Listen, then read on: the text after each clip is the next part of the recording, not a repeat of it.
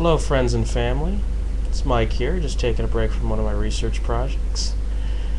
Hey, as you know, China is going to be the #1 economy within the next 20 years. There's a lot of cheap labor here, a lot of manufacturing, and a bright future for this country. It's a great place to invest even. A lot of people are stopped using the dollar, they're going to the euros, and a lot of investment bankers are starting to invest their money in renminbi.